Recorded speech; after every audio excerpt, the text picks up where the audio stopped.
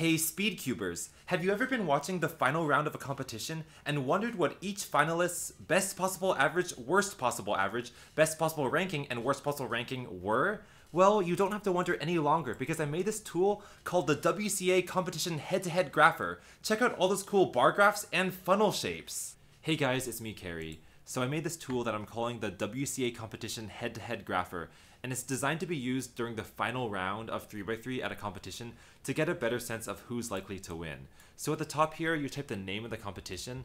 Let's say it's Euros 2028, and at the bottom you type the name of two final competitors. Let's say we have Mats Valk on one side and Felix Zemdegs on the other.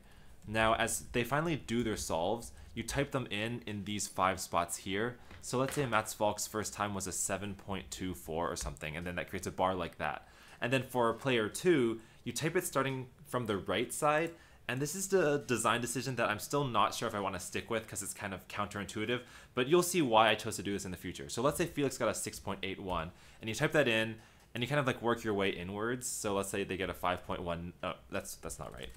For this one, they get a 5.19, and then on this side, they get like a 6.27 or something. And you can also activate the timer by pressing space, which will kind of make it time it in real time. But I feel like this is less likely to be used because in a real competition, you're using the speed stacks timers. So, you know, that's a way to kind of do this on the fly if you're not actually at an official competition. But normally, you're just going to be typing in the text boxes like this.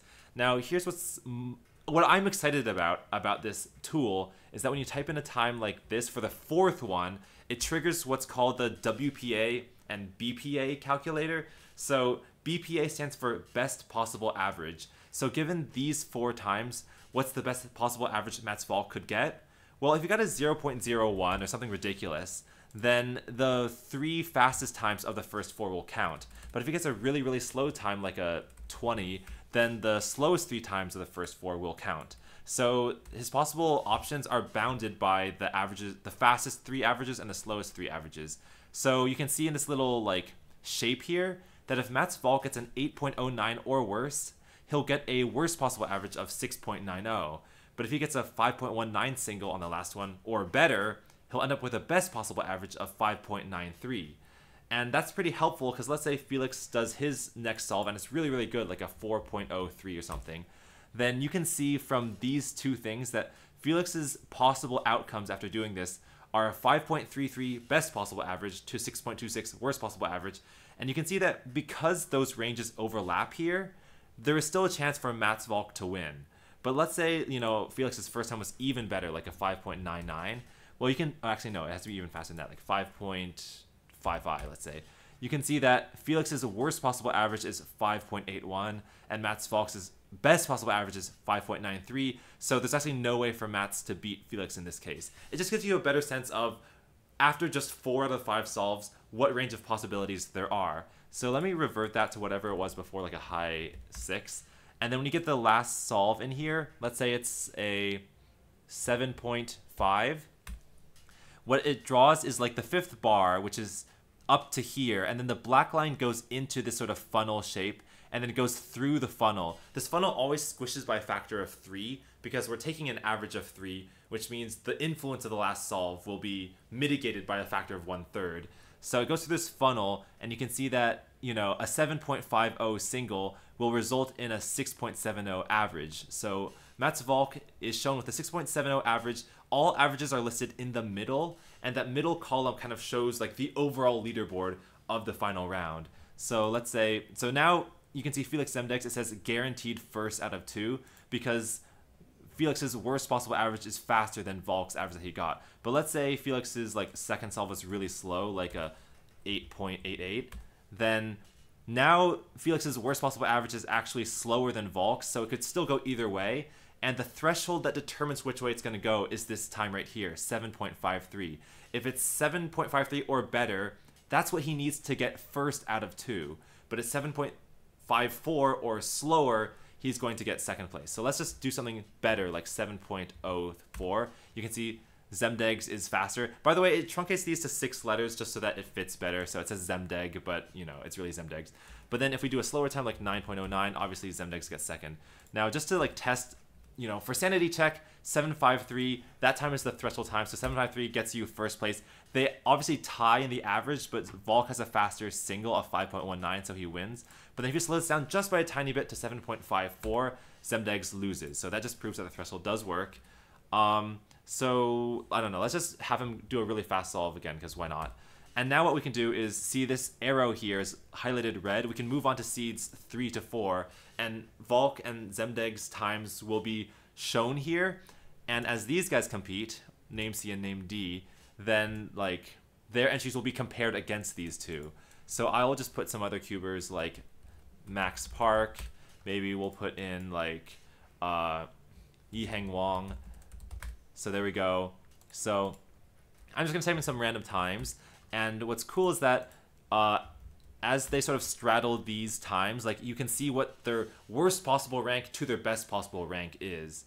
So let's say like, I don't know, Matt's Park got us a 1.61 there, but we're not going to care about that. So okay, let's type in 5.98.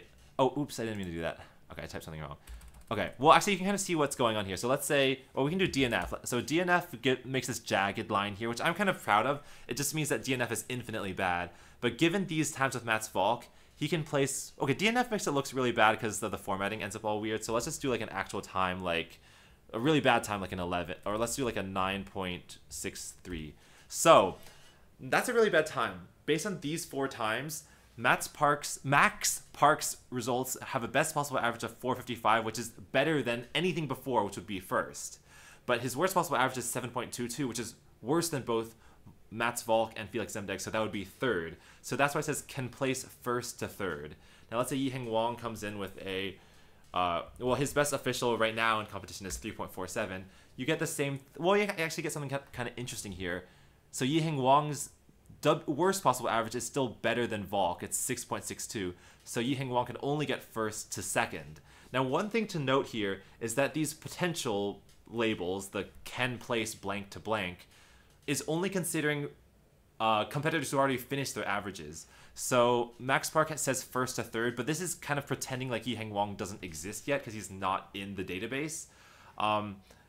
But yeah, I think that's like, you know, basic enough because I didn't want to get into complicated things about like, oh, Yi Heng Wang could be anywhere on the list yet. So let's just compare Max Park against the people who are already in the database. So he needs to get a 5.44 or better to get first out of third to beat Felix Zemdeg. So if he does a 544, he gets the same average 682 than Zemdeg's, but he has this ridiculous single, so obviously he wins.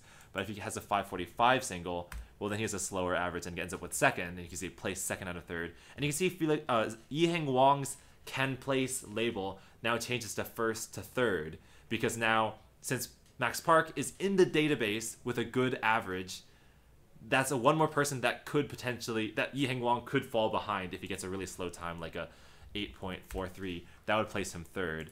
But if he gets like a really good time, like another 347, obviously he's going to place first. So, you know, you can actually kind of see how if you let the timer go up manually, like I don't know if it's going to actually show you it changing, but it's like 746 is the threshold where he falls to third place, right? I think that just kind of makes sense. And the other thing to point out, I'm going to click next, is that these labels here are only going to show up for the top 3 or the 2 seeds that are currently competing. And I did that because it gets quite cluttered if you show everyone, especially if the final round has 16 slots. So now that we're on seeds 5 to 6, which let's name like Eric Ackersdyke or, I don't know, Chris Yen. These are just some speed cubers that come to mind. You'll notice that like even if we put in really bad times here, like 10.5, you're not going to see Mats Volk, who is now in 4th place because of, you know, he's just not on the podium anymore. And, you know, I thought about like, well, maybe I should include an entire leaderboard of everything, but that would get cluttered, and also that's what the live WCA webpage is for. You know, I'm not here to create an exhaustive leaderboard. I'm here to give a good idea of who's in the running for the top spot and what they need to get that. So let's just enter in some random times just to demonstrate more. Yeah, DNFs I think look cool, but to be honest, I wrote this code in like a day. Okay, I would say like 2 or 3 days, but on and off in those days. So it's like very unpolished. And the reason I'm telling you that is because I don't think I've fully tested like the formatting for DNFs. Like you can see right now, like DNFs are considered infinitely bad, so Accuracy could rank 3rd to 4th. In this case, what you're seeing right now is that 3.54 is the fastest possible time to count, but the 3.61 is what Eric needs for a 3rd place, right? Yeah, that would place Accuracy 3rd, but if it's 3. Yeah, okay. I think you get the idea. You know, this is slower than that threshold, so it would place him 4th. But okay, yeah, this is too slow. I think the reason this is helpful is because I think people very often in the middle of these competitions are calculating a best possible average in their own heads, but you don't have to do that with this, hopefully. And the other thing is I did make that thing like this is a more reasonable thing. Best possible average 5.98, worst possible average 6.79. I do want to point out that I made this other website called HCH Plotter from a couple years ago. This was for North American Championships 2022, so this is almost 2 years old now, and this tool was used on screen at the competition, but I felt like this one was very unintuitive. Like, I think most people don't understand kind of how to read this. Like, they usually expect, oh, higher means slower, lower means faster. Like, I think this is more intuitive to look at because, you know, it's just up and down, and then like I still think it might be kind of hard to read these funnel shapes, but it just feels a little more intuitive to me. And then I did want to point out that the reason why I have the orange competitor starting from the left and moving right, and the blue competitor starting from the right and moving left, is because they both need to have their final solves right in the middle, like basically touching that center column, because that's the only way that these like funnels are going to work, I think. But the other thing is I'm going to make all the source code for this open source. So if you click view page source, where is it? View page source. You can see that I wrote this in JavaScript, and maybe I'll put this on GitHub. We'll see. So if you want to create a version of this that maybe has other settings you think would be better, feel free to do that. It is just a single HTML file, so there's no like extra files you need. And I like coding very simply like that. Because the way I see it is I'm probably not going to be doing much maintenance or like software development after this. Like if people report bugs, because it's very likely that there are bugs that I haven't discovered yet, or if they have all these other ideas for like new features to add, I don't think you can come to me and ask for me to fix it because I've already spent like enough time on this project. So that's why I'm going to put it like public so that other people can do that. If like other people can do the bug fixing and feature adding if they would like to. But if there are like very, very simple bug fixes, I may look into it.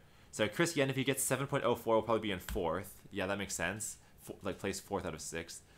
And then if it's 7.03, then it's 3rd out of 6. And yeah, that's basically all there is to it. Eric Akrasek in this situation plays 6 out of 6, which makes sense because the 10.50 is counting. And yeah, that's you could and let's say someone mistyped an entry from like the first few seeds. You can always go back and change them. Like let's say Matt Volk's first solve ever was not a 7.24 but a 7.42. You can always type that in and it'll update everything because it's all just like live data in the thing. Yeah, so that's all I have to say. This canvas is 1600 by 900 pixels. I know that's a very weird resolution, but you know I don't want to deal with like dynamic aspect ratios. That's like too difficult. Let's just add like a few more. By the way, if you don't enter in the team's name or a competitor's name, it always just breaks apart the name string based on spaces. So it'll interpret name G and name H as like G being the last name and H being the last name. So I think that's kind of funny because if you just type in like enough solves, that's the same exact time. Let's change it.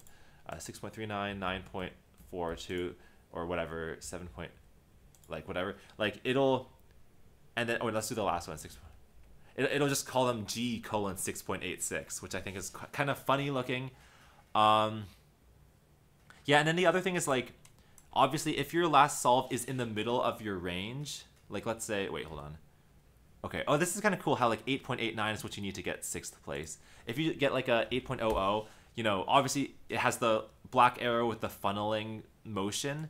But if you go out of the range, like let's say you get like a 3, like let's say your last solve is very clearly your best or your worst solve, it'll look like this, which is like not ideal, but like you can this kind of makes sense though, right? Like the black line will come here, but only the 6.39 is counting. So it's kind of like it gets clipped to the inside of the funnel and then moves in. I was thinking of making the black line visually like jump up and then go through the funnel, but that was actually like harder to kind of read visually what's going on.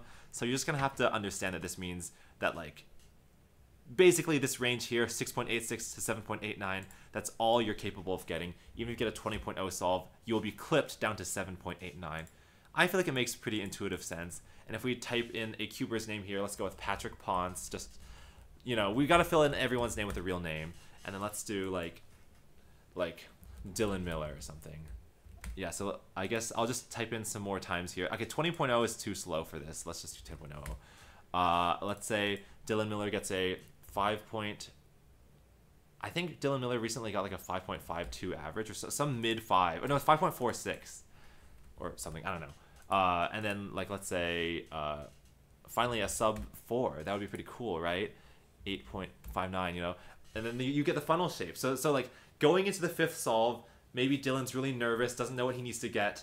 This lets him know that he can place anywhere from he can place first place here because wait, what did Yiheng Wang get? Oh, all right, I put it 10.93, so that's a 6.62 average. I mean, that's kind of unrealistic, but, you know, this is just for example. So Dylan doesn't need to calculate in his head, what do I need to get first place? This will just tell him 5.54.